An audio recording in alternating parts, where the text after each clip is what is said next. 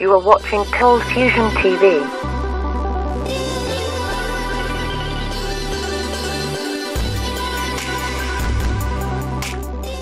Hi, welcome to another Cold Fusion video.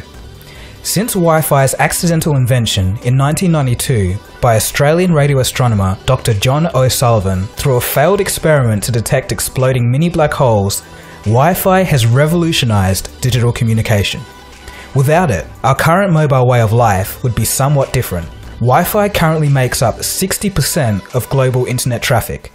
With all of that being said, Wi-Fi still has some issues. It's sketchy at times with a varying signal, and it's not totally secure because your signal could travel through walls and be easily picked up by someone else. The reason for all of this is that Wi-Fi uses radio waves to transmit data. So how do we improve this technology and solve these problems? We must use something that's cheap, safe, plentiful, and more robust for data transfer. The answer? Light. Light is perfect because it's actually just part of the electromagnetic spectrum, just like radio waves, but at a much higher frequency. That is, the waves that carry the energy cycle at a much faster rate than radio waves. Light also has a frequency range 10,000 times greater than radio waves, going up to 790 terahertz versus a maximum of 300 gigahertz for radio waves. All this means is that light has the capacity to transmit vastly more pulses of data in much less time than radio waves. The concept of light being used as a medium to transfer internet data has been coined LiFi.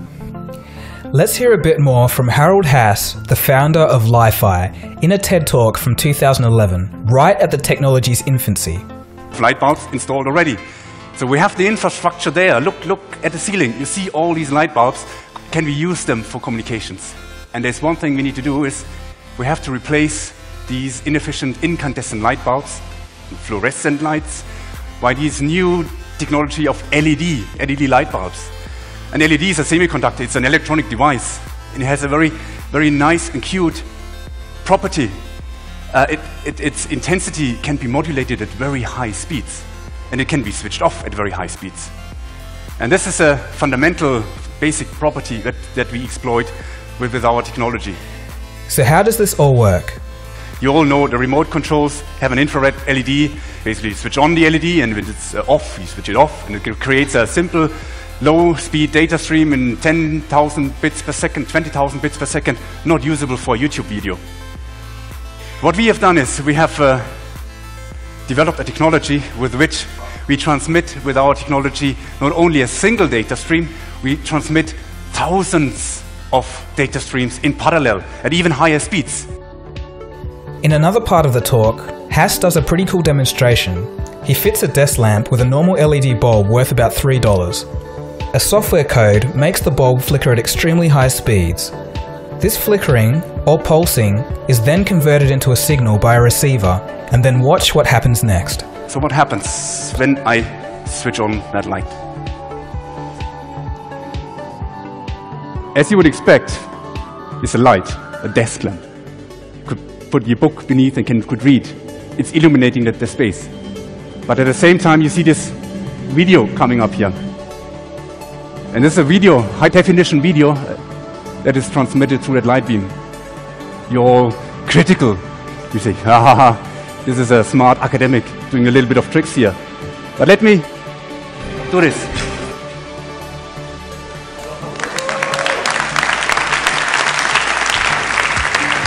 Once again, it is this light that transmits this high-definition video, this bit stream. And if you look at the light, it is illuminating as you would expect.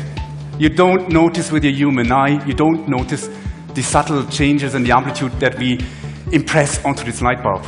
It's serving the purpose of illumination, but at the same time, we are able to transmit this data. And you see even light from the ceiling comes down here into the receiver.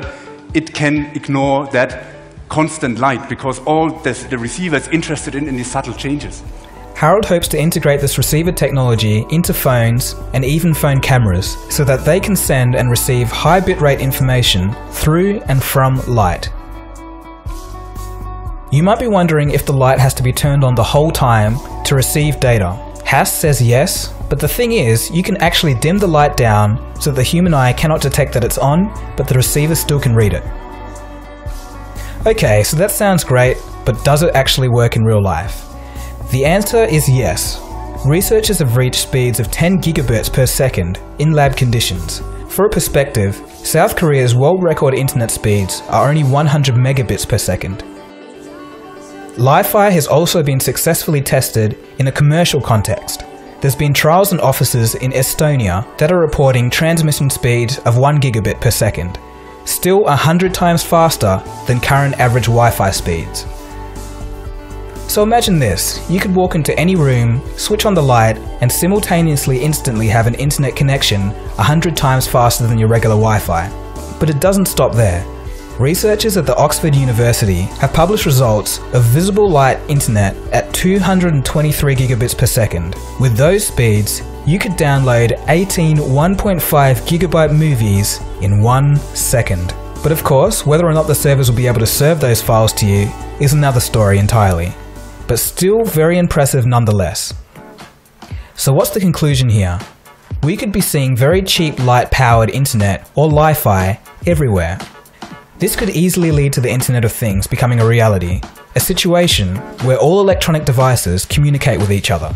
From your mobile phone communicating with your fridge, to sensors on a bridge, warning of structural damage and potential failure to civil engineers. If Li-Fi becomes widely available, I believe we would have turned a corner into a technological revolution that would lead to a world where the internet and transfer of information is no longer an obstacle for the average user.